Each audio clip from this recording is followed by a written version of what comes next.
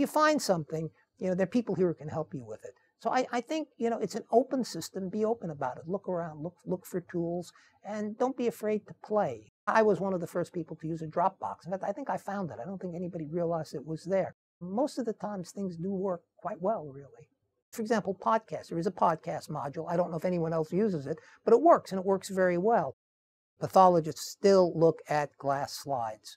And one of the things we've done in the medical school is to get away from glass, so that all our glass slides showing abnormal cells, abnormal tissue, are now scanned at very, very high resolution. The device is sort of a microscope hooked to a scanner. It totally gets around the need for microscopes. I've found that using Sakai, I can use more generic web tools to do virtual microscopy, to present these scanned images. I will say it's a lot of work on my part, but it's also fun. And you couldn't do this with some of the alternative systems.